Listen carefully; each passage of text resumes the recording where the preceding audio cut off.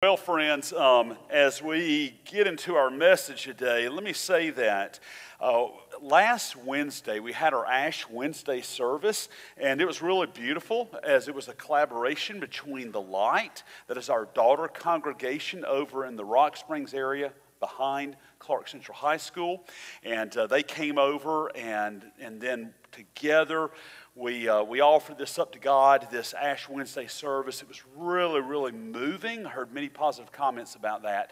But that was the beginning of the Easter season that we call Lent. So Lent is a 40-day period between Ash Wednesday and Easter, not including the Sundays. So this is the time where in Lent what we're doing is we're marching toward the cross and the resurrection on the other side of the cross. And so this is a time when really God calls you and me as Christians to learn from Him, to listen to Him, and to really take Romans 12:1 to heart, which says that in view of God's mercy, that we are to offer ourselves as a living sacrifice, holy and pleasing to God. So God is going to be teaching us how to do that over the coming Sundays. And so each Sunday I'm going to be preaching a message. It'll be basically based on a book called Altered. So this will be our Lenten series for the next few weeks. Altered is a great book that's written by a teacher out of Houston, Texas. And so I'm going to be using this as a framework for the messages, kind of like using some of the ideas, but then filling it in with a lot of just scripture study that I do through the week, thoughts that the Lord downloads in prayer. And so it should be really, really fun as we go through this together. But the prevailing idea that you're going to be hearing is that as we lay ourselves down on the altar, we are altered by the power of God, where God is changing us as a church and making us look more and more like Jesus, which, by the way, is the goal of your life. That's what God paints, is that He wants to see His Son alive in you. Because as that happens, guess what? We're going to be out there, not so much stuck on self, but thinking about all the people out there in our communities. So like, just as a small example, we can help children in Clark County get off the floor and into the bed, like through Sleep in Heavenly Peace. That's just one example where we can be in ministry to others. And our youth band is in ministry to us today. I got to tell you, y'all did such a great job. I mean, Jack, just to see you up there leading in worship as you were during one of the songs, and when you were singing with such passion. It was coming from your heart, and that helps us. And when you all do it as well, it helps us to worship God well. Yeah, so thank you. Yeah, because you're being a living example of that, and we appreciate it. All right, friends. Well, looking at the scriptures, I want to invite you to open up your Bibles to Genesis chapter 8. Genesis 8. And look at, tell you what, turn to verse 20, and let me give you a little bit of background here.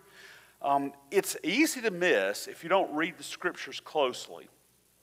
But did you know that Noah was on the ark from the time that it was built, and then he got all the animals loaded up, and then God shut the door supernaturally, and then the rain started coming down. From the time he got on that ark and was shut in, he was in the ark for over a year before he ever came out and got on dry land. A year.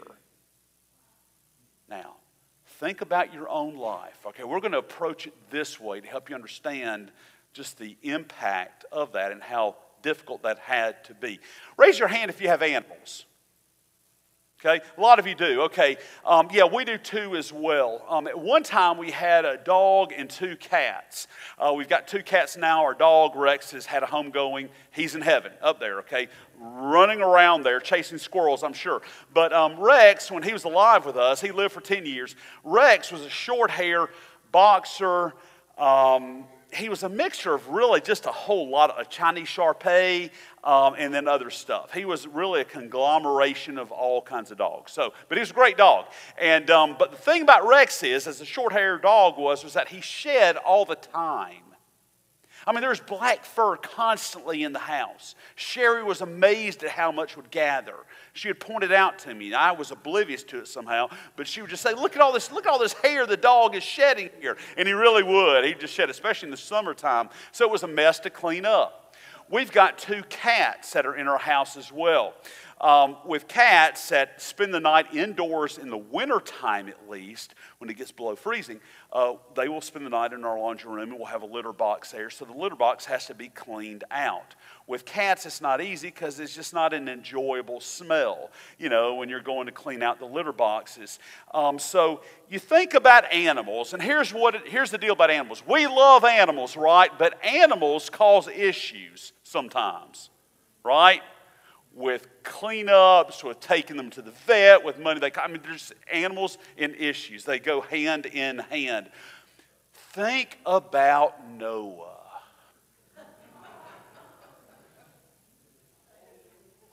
He's got hippopotamuses and giraffes and ostriches and lions. Just think about, the smell of having all those animals in one place.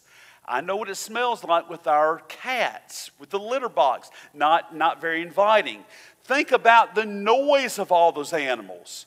Imagine Noah being woken up at 3 o'clock in the morning, and he's thinking, is there a construction crew at work on the ark? And his wife said, no, that's just the woodpeckers. Brrr, just hammering at all times, night and day. Think about the food you'd have to supply all those animals. My goodness. How about like with the beavers? The beavers are hungry. They just ate that redwood tree. Time to drag an oak tree in there and let them start gnawing on it. So it would have been a lot of work for Noah. He was probably so elated when his feet hit earth again, he could say, I'm free. Free at last. Thank the Lord, I'm free at last. Well, when Noah got off the ark, put yourself in his place. What would you have done if you'd have been Noah? What was the first thing you'd have done? Now, for me, I'd have been thinking, okay, you know what? I've been working for an entire year. I need a long fishing trip. Okay. Or to go skiing somewhere. Or whatever. What would you have done? Well, you know what Noah did? First thing after he got all the animals and he got his family off the ark. Verse 20 says here from Genesis, it says, then Noah built an altar to the Lord. First thing the man did. Now that's pretty remarkable because even in a practical way, you might think to yourself if you're Noah, okay, wait a second, I've got to build a home now. This ark can't be my home because it's not near a spring. It's not near a river of running water because remember the ark was up on a mountain. So he had to go and find a place where he could get drinkable water. So he would have been thinking, okay, I've got to build a home and I've got to find a good running water that will be safe for us to drink. So just on the practical way, he may have been thinking, Mike, you are known to build a house and you're working on your house right now. But he would have been thinking, I've got to build a house now. But no, first thing he did was build that altar. Do you know what Noah was showing us? Was that God was his first priority. First. We can learn a lot from that. You're doing great today because you chose to make God your first priority this morning. Coming to church, going to Sunday school, offering yourselves, youth band, to the Lord to lead us in worship. Y'all made God the number one priority this morning. How's God going to be your number one priority on Thursday night? How about Saturday morning? How about Tuesday at lunch?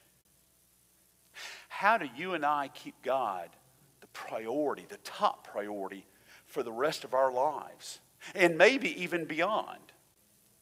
There's a guy I know, and I was just so amazed by this example. He takes very seriously the command of Jesus, where Jesus teaches us, seek first my Father's kingdom and His righteousness. Because what Jesus is pointing us to is top priority, right? Putting Him number one. Well, I know a guy who did this in his life, but he also did it in a real good way after his death, because what he got an attorney to do was to write into his will. He said, listen, he said, upon my death, he goes, with my estate, I want the first 10% to go to God. And then the 90% to go to my kids. So even when his body was in the grave and his spirit's in heaven, it was a way of saying, God, even beyond the grave, I choose you as my number one. I keep you as my top priority. So even in death, my friend was making God his champion. Look at the scripture. Then Noah built an altar. He built an altar to the Lord. Let's talk about altars a little bit. There are altars that you can make in your life in very, very easy, but also creative and innovative ways if you just put your mind to it. Sometimes it doesn't take a lot of effort. But altars are the place where you and I can connect with God. Now, with Noah, notice this. Noah did this. He came out, he built this altar. He sacrificed some animals on it.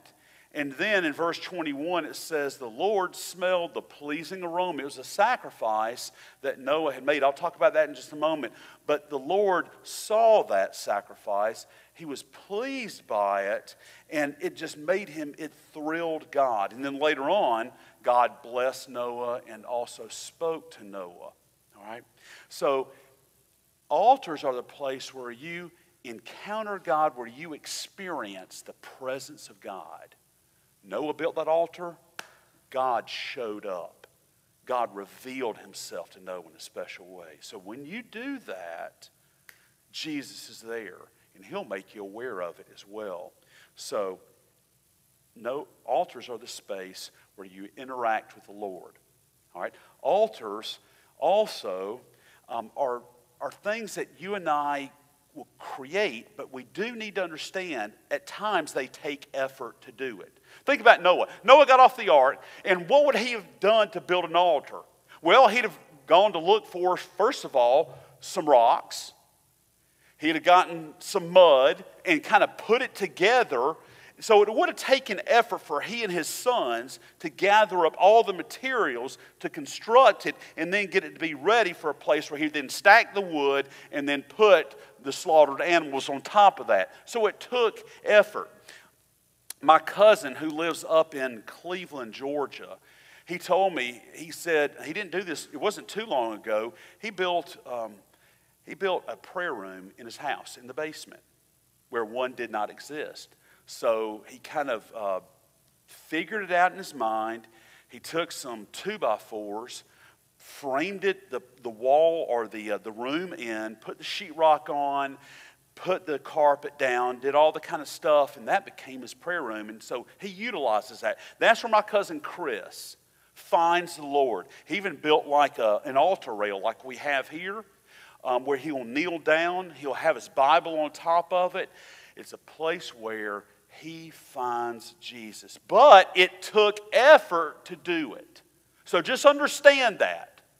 That is going to be a component of creating altars in your life. It's going to take effort. Altars are the place also where you and I make sacrifices to God.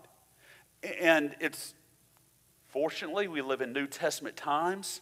We don't have to go and get a bull and take care of it, take it out of this world, and then put it up on an altar. It's so less messy for you and I to make a sacrifice. And by the way, the best sacrifice you'll ever give Jesus is to do like Romans 12:1. Offer yourself as a living sacrifice. That's what he's looking for. But let me tell you about just sacrifice. You can do it in the largest of ways. You can even do it in the smallest of ways, and God will be pleased. So last Tuesday, I'd had a long day. I was just run over by activity all day long. I did not have like a block of time like I normally do, or I will try to allocate like an hour to the Lord where I can just encounter him in one of these rooms or maybe even the sanctuary through a regular work day. So I was a little frustrated by the end of the day, and I was just feeling tense. And I said, Holy Spirit, it's evening time, it's nightfall. Would you help me? Would you please help me? Because I want to give myself, I want to be with you tonight. And so I came home. Nobody was in the house. Stephanie was at UGA. Sherry was shopping. It was around 6 o'clock at night. I made my dinner, and you know what I did? I let the dinner table kind of become my altar. Because I set the food down, and normally, instead of bringing this out and checking some scores, seeing how one of my favorite college teams is doing in recruiting or anything else, I just push it aside, and I said, Jesus, I said, this is your time. And so what I did was, in order to really kind of connect with the Lord, this is going to sound a little funny, but it works. I just looked at what I had on my plate, and I was like, Lord, thank you for this broccoli that I'm eating now. You know, I didn't have to grow it in a garden. I didn't have to bring it to Publix. I didn't have to get it from Publix. It was brought to me. Thank you, Sherry. and I don't have to cook it either. Thank you again, Sherry. And so, but I put it on the plate as just like, thank you, God. Thank you that it tastes good. Thank you for all the things that I eat, God, that you constantly give me, that I don't even bother to thank you for. I'm grateful, God, for what you do. And y'all, I felt the presence of God because I turned everything off and I just dialed into the Lord. Later on, I went to Planet Fitness.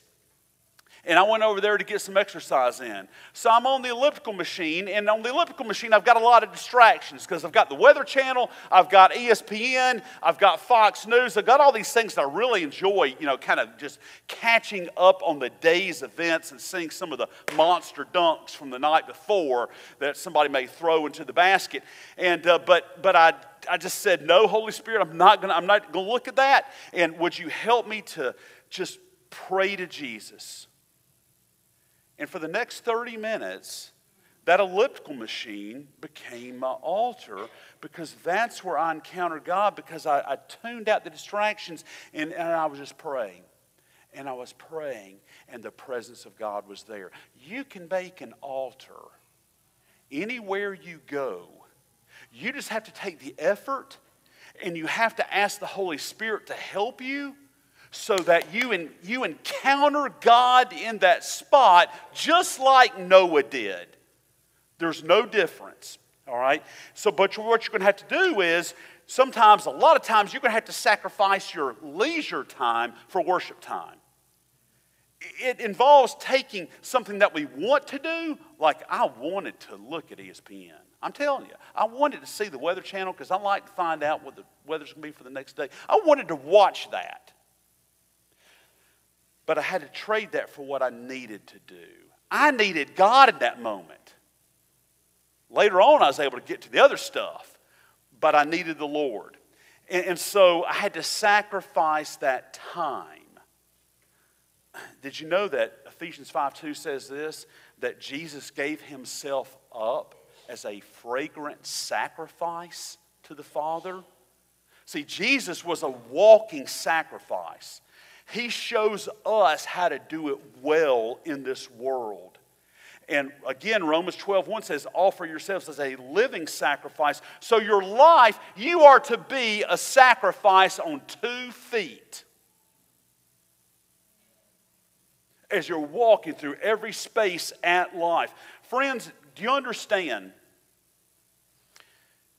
Your life is not defined by how many children you have, by how great your grandkids are, though I'm sure they're awesome. And maybe they're all honor students at Malcolm Bridge Elementary. Your life doesn't consist of that. God decorates your life with it. Those things are important. Your life isn't defined by what you achieve or what you acquire in this life. Scott, it's not defined by how many sales you get over at Winder Ford. You know, when you bust the sales record. Your life is defined by your relationship with God. And in relationship, sacrifice is never an option, it's a requirement. In all that we do, offer yourselves as a living sacrifice. Did you notice that the scripture didn't say for a moment in time sacrifice? No, it said living, which means at all times. Right? Now, sacrifices, when you lay something on the altar of God's presence, if it's your time, if it's your money, if it's your service to God, like the youth group is doing today, whatever it may be, Romans 12:1 says, offer yourselves as a living sacrifice. The next word is holy. Now, this is really exciting to me because you've heard me say it before. If you earned $50 this past week and you put a $5 bill in this offering basket right here, the moment that you set it in the basket and you said, God, this is yours, at that very moment it became holy. God touched it and God blessed it. As Leviticus, I'm going to check this, I think it's Leviticus 27:28. When I get to my notes, I'll tell you if I was wrong or not, and I'll correct that. But I think that's right, because that's what it's kind of getting at, is that when we surrender something to the Lord, He then makes it holy at that point from there on out. Because it's dedicated, it is Leviticus 27:28. You know, it's nice to be right for at least once a year. So I guess I've met my quota for 2024. Okay. But let me tell you what holy looks like in your life. It can happen in very practical ways as long as your heart is in it. God will take it. He will take what's unholy and make it holy. Okay? 9 days ago, not this past Friday, the Friday before that, I was over in Norcross. I was over there because, as I've shared with you before, I'm a connecting elder in the North Georgia region, over 7 counties, and there's about 11 connecting elders over the map of North Georgia. And so we are being trained by the bishop. There's 2 bishops in the world, and one of them flew in. He came out of Houston, Texas with his wife. So he was training us on Friday afternoon. And this bishop had already had a long day because he had to hop on a plane out of Houston, get to Atlanta, then get to his hotel, check in, and then get over to Norcross GMC where he was training us. Afterwards, we went out to dinner. And then at that point, he was given a choice to do something. Now let me preface this by saying, the bishop I think he's already started. I think he started it last Monday. He was going to be, this was Friday, the next day on Saturday, he was going to be leading a conference of about 1,000 people, which some of you all were at down in Norcross, the first GMC gathering. It was amazing. It was awesome. So he had to lead that. And then he was going to be preaching the next day. And then I think after that, he's going to be hopping on a plane, getting back to Houston. And then he and his wife are going to be leaving their house behind for 47 days as they go all across the globe. And it's not a vacation, it's really a workcation where they are out in the Philippines, they're going to Africa, they're going to Europe, they're going to all these places where they are building the churches up in faith, leading all these conferences because the Holy Spirit is moving across the globe. So he and his wife have given themselves to God during Lent. In fact, his wife jokingly said, well, Scott, I guess we're giving our house up for Lent. Because they wouldn't see it for 47 days. Now, about to embark on that journey, when he's with us in Atlanta, what does that man do on Friday night? Well, it's around 8 o'clock after we've eaten dinner, and I would have been thinking like, man, this guy needs to get a nap, right? And go back to his hotel. But somebody in the group said, Bishop, there's a pastor in North Georgia. He has been faithfully serving our churches for the past 11 years. He's been a local licensed pastor. Ken, you know what that means. It means that he's basically been bivocational, having a job through the day, like working at Sears or something, and then serving God with the rest of the time, preaching on Sundays, visiting the sick in hospitals after work or before work, doing all these kind of things for 11 years. And they said, Bishop, he's done everything that he needs to do to be ordained, and that's what he was on track for. But then he got this sickness, and he's going to die from it. And he's in bed, and we don't think he's going to last until, probably April. And they said, Bishop, what do you think we ought to do about this? And the bishop said, let's go see him. Now, this is Friday night. He's in Norcross. The bishop is. About to leave for 47 days. He gets in a car. He drives the hour up to Gainesville to see a dying sick man. Right there. The bishop's on the right. The pastor's wife is on the left. He goes up there. You see that red stole that's around his neck? That's what clergy wear. So he put that around his neck, and he anointed him, and then he consecrated him as an ordained pastor.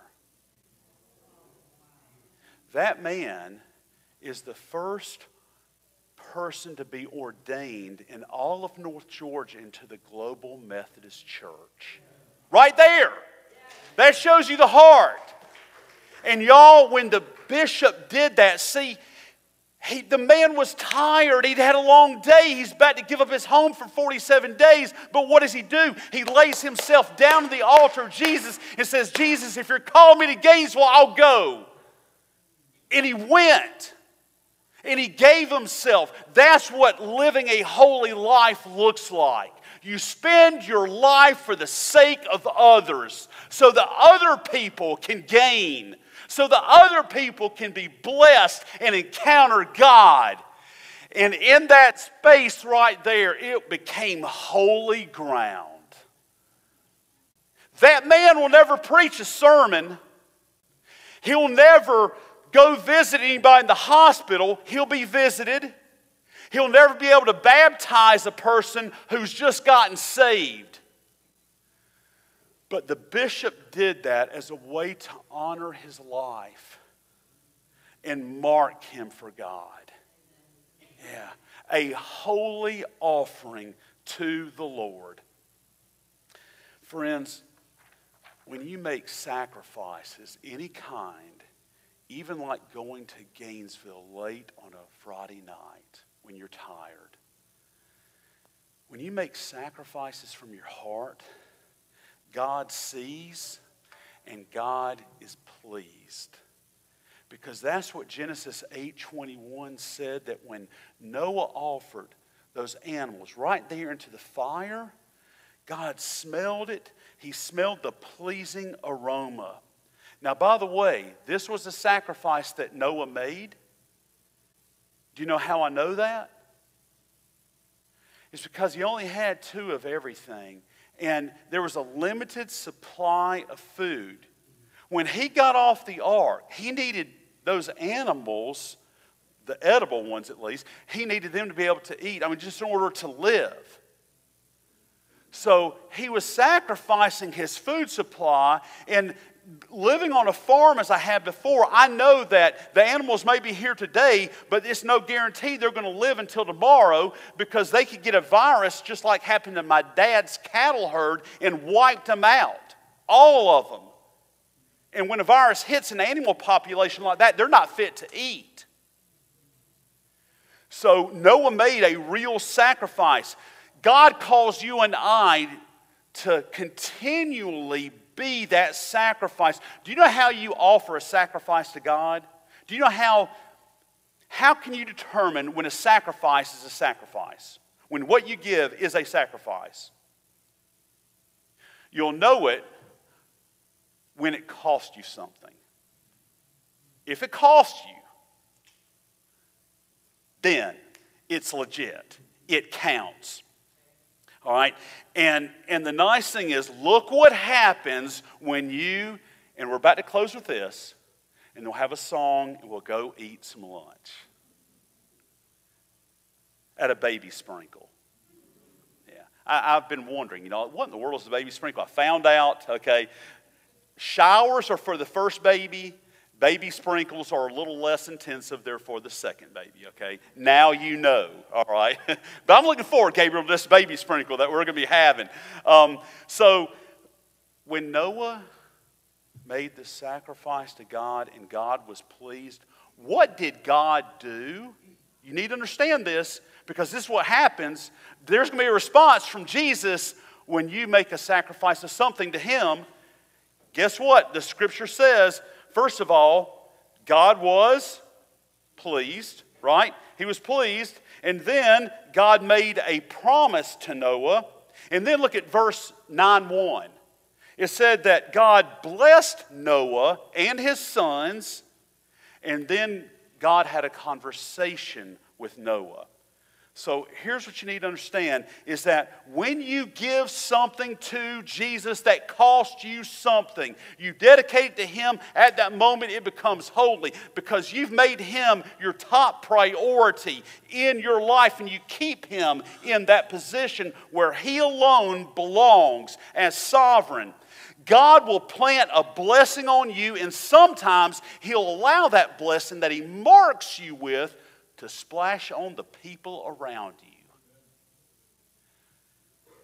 Noah made the sacrifice, his sons didn't. But God saw the sacrifice, He was pleased, and God decided, you know what? I'm not only going to bless Noah because of this, I'm going to bless his sons too. His family, the people that matter to Noah. So just think about that. Next time you sacrifice something for Jesus' sake, He may splash that blessing onto your children and onto your grandchildren and onto your friends, family, anybody else. Here's the last point. When you make sacrifices to God, what you give to God will always be less than what God gives back to you. In the name of the Father, and the Son, and the Holy Spirit. And God's kids said, Amen.